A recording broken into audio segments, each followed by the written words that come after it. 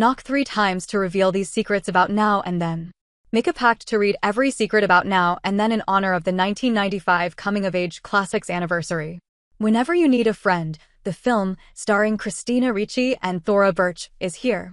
Knock 3 times on the ceiling if you are still obsessed with Now and Then. Nearly 3 decades ago, one of the most definitive movies about female friendship made its debut in theaters. Yes, we're obviously talking about Now and Then.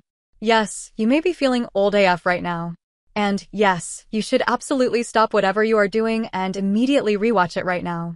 The coming-of-age tale, directed by Leslie Linka Glatter and written by Pretty Little Liars showrunner Marlene King, centers on 4 young friends, all living in the same small Indiana neighborhood, played by Gabby Hoffman, Christina Ricci, Thora Birch and Ashley Aston Moore, who tragically died of an accidental heroin overdose in 2007.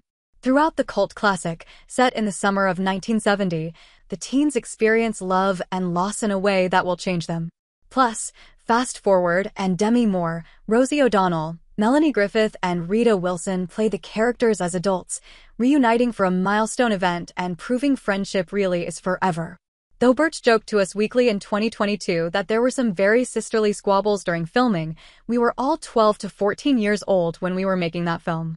And if anybody knows anything about 12 to 14-year-old girls, it doesn't go well. Their bond has endured. I love those ladies so much, she said. And you know, I think we all played our roles perfectly. Who says you can't go home again? And with just a year to go until the film's milestone 30th birthday, we're paying our respects with these behind-the-scenes secrets you might not know about Now and Then, including which role Leonardo DiCaprio initially snagged, and which star was the one to get with. Their words, not ours. Devon Sawa, aka Scott Wormer. 1. Marlene King wrote the movie when she was 10 years old and said it was about her group of friends growing up.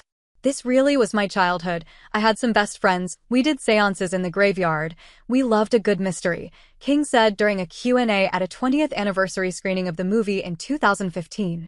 And my parents were also getting divorced at that time. It really was a true-to-life thing for me. Samantha was based on her sister, Sandra, and King joked she herself was everyone but Chrissy. 2. The 4 younger versions of the girls were cast first and began with Christina Ricci landing the part of Roberta.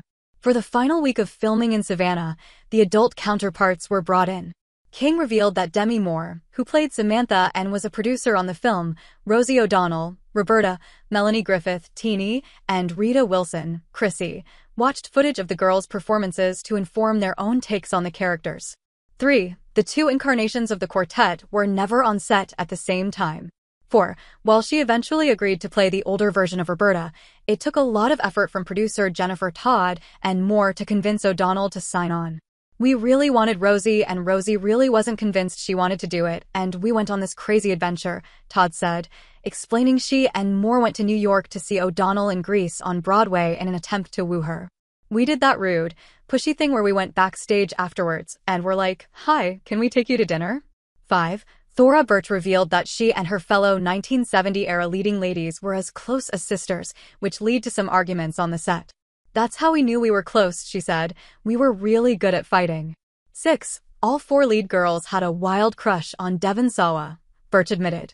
But, didn't everyone have a thing for the Casper star in the 90s? There was some kind of contest, I remember they said.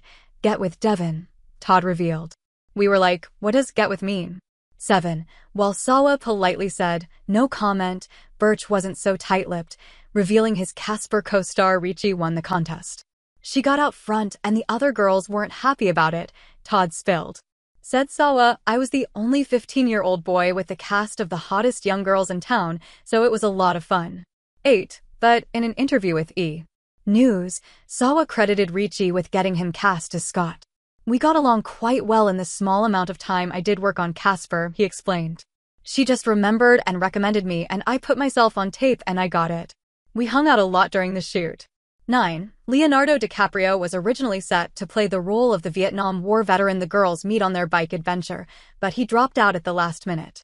"It was a big deal because we had to get someone on a plane pretty quickly to come down," Todd said during the 2015 screening Q&A, and